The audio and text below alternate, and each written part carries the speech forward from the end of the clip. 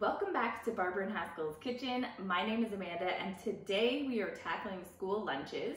We have done a video on this before, which I will link in the comments below this. You can see some other great recipe ideas for lunches. So I asked some friends on Facebook last week what they pack their kids for lunches, and I got a lot of similar answers. Fruits and veggies as sides, some snacks, usually some sort of starch, whether that be a bagel or typically a sandwich. So today what we're gonna make, hopefully will check some boxes for you and the kids. It is a puff pastry pinwheel that you heat up in the oven. It tastes really good warm, but it also tastes really good cold or at room temperature. One of the things I like about it is you can make it ahead. So on Sundays, you could make a whole bunch of these in advance and pack them for the kids. It's super easy to make, which is really great. Has hardly any cleanup, which I love even more because I hate doing dishes. The kids will love it because it tastes really great. You can put anything you want in it that your kids enjoy. This one we are going to be making with ham, cheddar, and mustard, but I'll be doing a second one that'll be more pizza style, and it will have some pizza sauce and pepperoni and different toppings to go with that. So let's see how it's done. All right, so to start this recipe, we have let the puff pastry sit out for 2 hours at room temperature to thaw. And then we've covered this cutting board with a little bit of saran because we're gonna roll this up like a pinwheel, and then we're gonna put it in the fridge for 20 minutes once it's done so that it's easier to cut. And we're gonna want it in the saran. Just so you know, it did take 2 pieces of saran to be wide enough to fit the puff pastry on it. So now that we're out like this, as you can see, this puff pastry had a bit of an accident somewhere along the lines and is a little bit cut there. So I'm just gonna do a light roll and roll out some of the cut there and just roll it out so that all of the little bumps and stuff are out of it as well. Perfect. So that looks pretty good the way it is. And what we're gonna do next is we're gonna put whatever condiment we want on. I'm gonna use mustard. I love mustard. And we're just gonna spread it about an inch away or half an inch away from all of the sides. Probably half an inch will do the trick.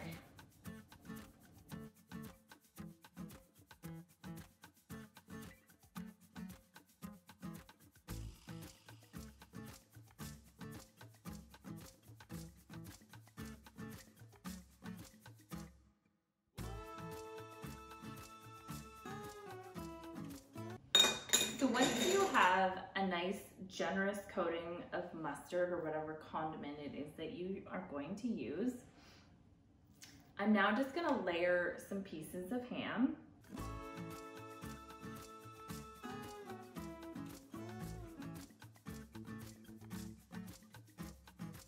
When that is done, I have about a cup of shredded cheese here, and I'm just gonna try to spread this nice and evenly over top.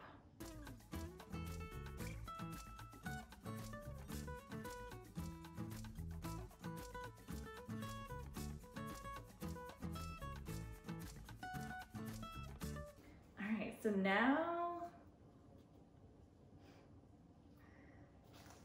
comes the hard part. We are going to roll the dough .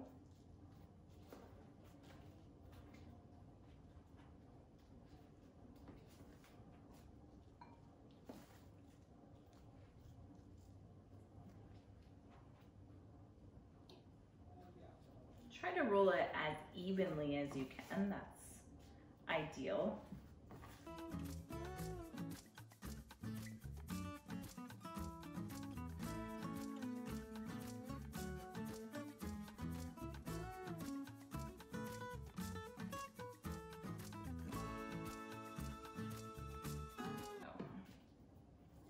Now,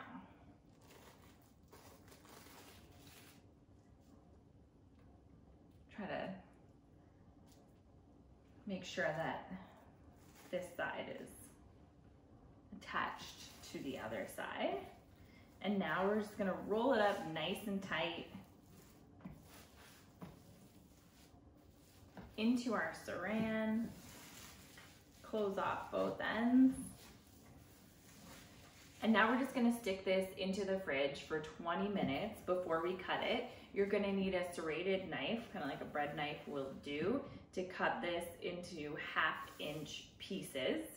And while that's happening, I'm gonna preheat the oven to 300. All right, so the next puff pastry pinwheel that we're gonna make is a pizza style pinwheel. And I just thought I'd show you, this is the puff pastry that I purchased, but you can get any one you like, and you find them in the freezer aisle at any of the major grocery stores. So again, we have the saran wrap down. I've used 2 pieces of saran and attached them together. So I'm just gonna flip open my puff pastry. This one again has some little cuts in it, not a big deal if that's how yours looks when you roll it out. We're gonna use a rolling pin and just fix that. It's super easy. So once you get it out of the package, you're just gonna flip it out and peel it off.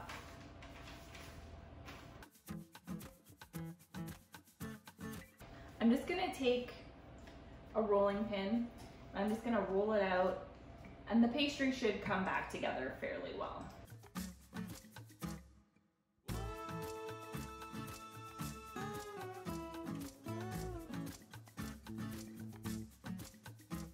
So for me, for my kind of pizza, I'm just gonna use a pre-made pizza sauce that you can get any store, but this one we got at the superstore.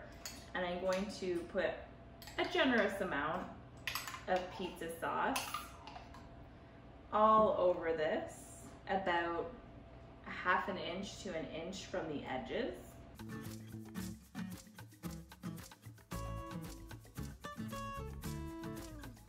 Next, we're gonna add our meat topping, and that can be any kind of meat that you want. I picked more of Italian style meats, but pepperoni would be great and probably preferable for most kids.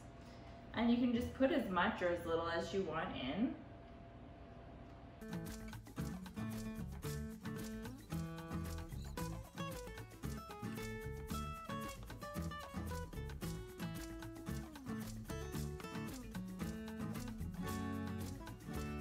Our next topping is going to be cheese.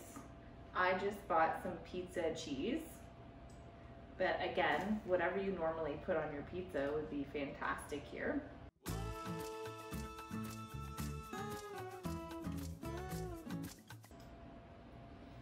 All right, the next step and the final step in this part of the recipe is to roll it up, and you're gonna do it lengthwise. So whatever the longest side is, that's the side that you're going to want to roll, because then you're going to get more pinwheels out of your pastry.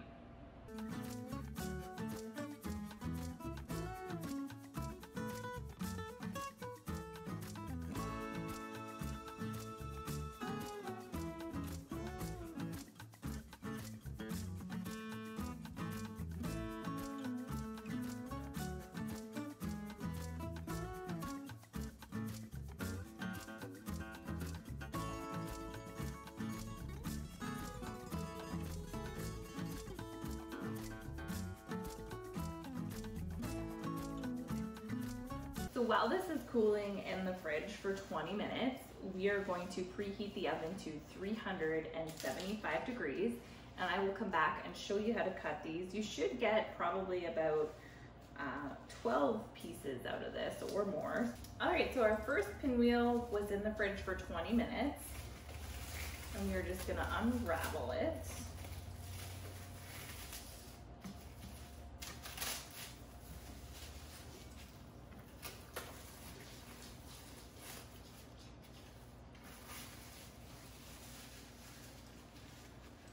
You're gonna wanna make sure you have a serrated knife for this. And I'm just gonna cut the ends off to start so that they're even.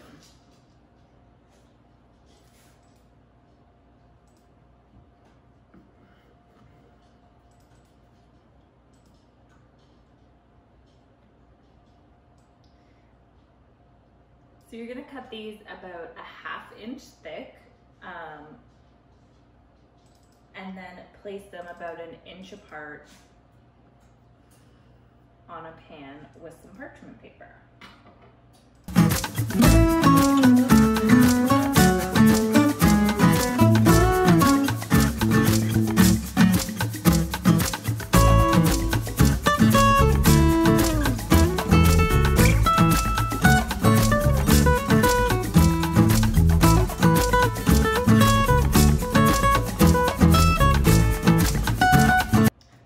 I'm going to put these in the oven for 18 minutes and I will show you what they look like when they come out. So the ham and cheese ones just came out of the oven. They look like this. My husband and I both taste tested them for quality control purposes and they were fantastic. Highly recommend. I would definitely eat these in my lunch. So next we are going to cut into the pizza one that we've made. And everything's gonna be exactly the same. We're preheating the oven to 375. This has been in the fridge for 20 minutes. And let's open this up.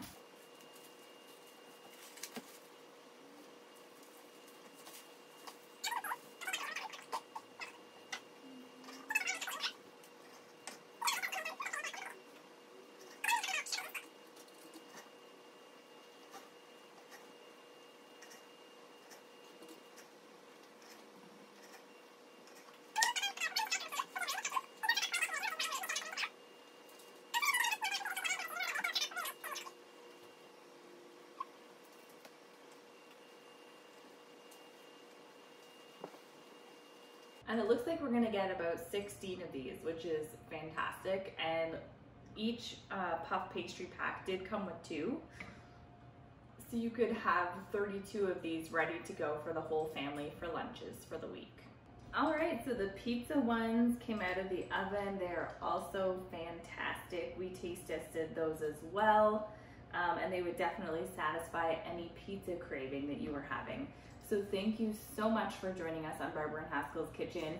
Our next edition will be Thanksgiving, which seems crazy because I can't believe Thanksgiving is coming up in a few weeks. So thanks again for joining us on Barber and Haskill's Kitchen, and we will see you soon.